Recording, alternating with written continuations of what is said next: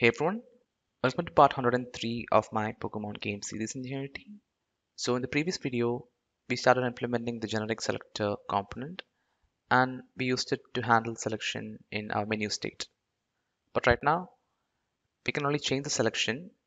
We can't press the Z or the action button to choose an item from the menu, and we also can't press the X or the back button to go back from the menu, right?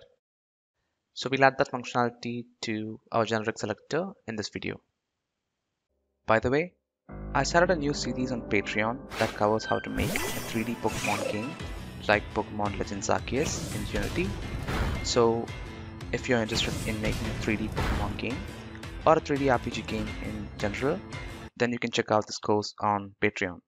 So by becoming a Patreon, you can support this channel and get access to the 3D Pokemon series and get some other cool rewards like the complete project files of the series, some exclusive tutorials, and access to the Discord community. So before we start, I want to say a huge thanks to all the Patreons who are currently supporting the channel. You guys make the series possible, and I'm grateful to each and every one of you. So let's start the video. So from the selection UI, let's implement what should happen when the Z or X key is pressed.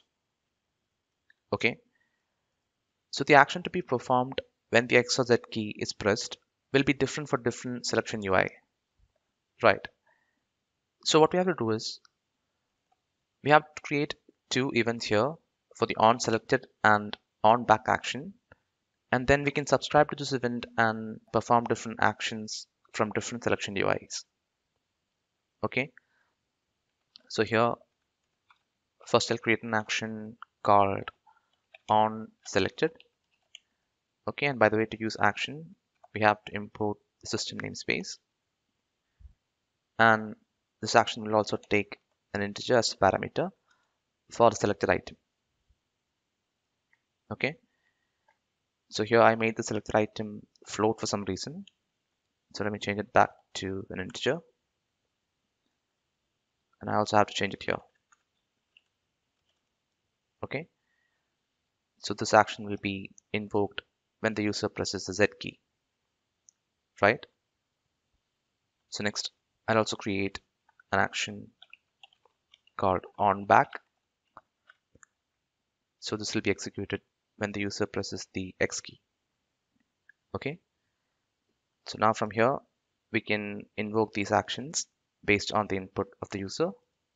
So here, I don't want to directly check for the Z and X keys because we want to make the selection UI also work with the controller, right? So we should not check for the X and Z key directly. Instead, we should create inputs like this for it. Okay, so let's go to the input manager. So I'll go to project settings and select input manager. And here you can see we have the horizontal and vertical input. So this is for the keyboard, right? And we also have another horizontal and vertical input for the joystick. Okay, so similarly, we'll create an input for the action and back actions.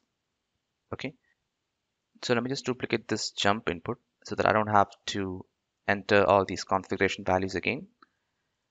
So I'll just duplicate this and I'll create a new input called action. So we want this to be triggered when the user presses the Z key. So here I'll put Z for the positive button.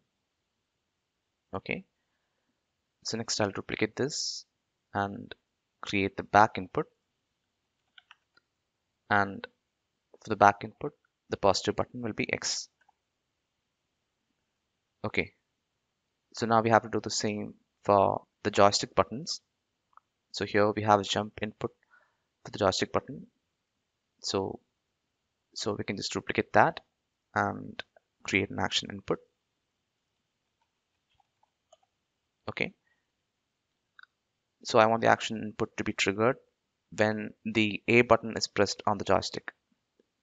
Okay, so the A button is joystick button 0, and by the way, you can find this by searching for Unity controller mapping on Google. So here you can see the mapping for each button. So you can see that A is 0 and B is 1, X is 2, and so on. Okay, so just refer this if you don't know the buttons. So for the action input, I'll assign the joystick button 0, and then I'll duplicate this and create the back input for the joystick. Okay, so for the back input, I want to assign the B button in the joystick. So I'll change this to joystick button 1. All right. So now we have configured the action and back input for both keyboard and joystick. So now let's go ahead and use that from our code. So here I'll use the input dot get button down function, and I'll check if the action button is down. Okay. So if the action button is down, we have to invoke the on selected action. Right. So let me do that. Okay. And while invoking it, we also have to pass the integer parameter for the selected item. Okay. So next, if the back button is pressed, so let me just copy this and change it to back. Then we have to invoke the on back action. Okay. So now these actions will be invoked when the action back input is pressed. So now all we have to do is assign a function to this action from our different selection states. Okay. And by the way, before I do that, I'll actually make these actions an event just to be safe and make sure that none of the states will be able to override these actions. Okay. So now we can subscribe to these events. So first let's do it from the game menu state, since that's the only selection state that we have right now. So we can subscribe to the events of the menu controller from the enter function. Okay. So from here we can get the on selected and on back events, and we can subscribe and assign a function to it. So let me create a function for it first. So here I'll create a function called on menu item selected. Okay. And this will also take a parameter for the selection. Okay. And from here, based on the selection, we have to go to different states. Right. So if Pokemon is selected, then we have to go to party selection state. And if the bag is selected, then we have to go to the inventory state. Right. But we haven't defined all those states right now using our new state machine. So for now, let's just do a debug.log statement from here to test if this is working. Okay.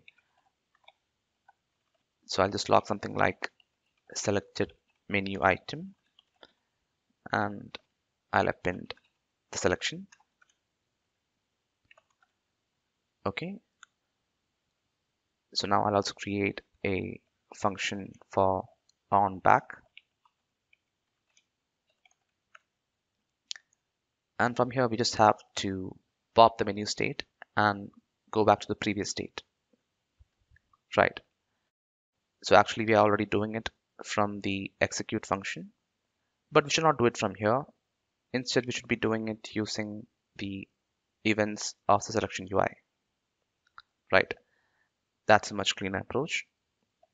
So let me just remove this, and I'll pop the state from here.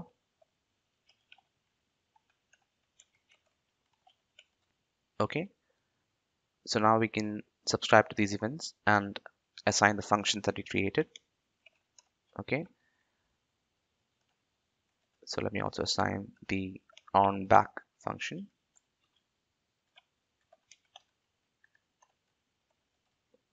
Okay.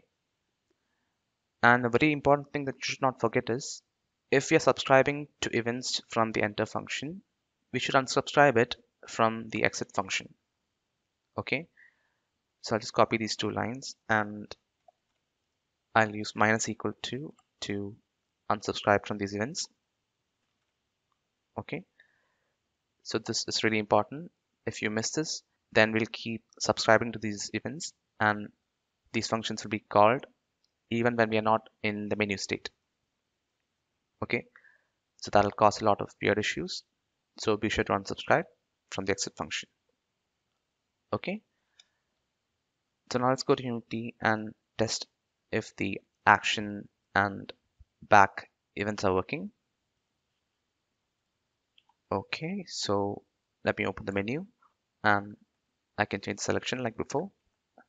But now if I press the Z key, then I'll get a log saying selected menu item with the index of the item.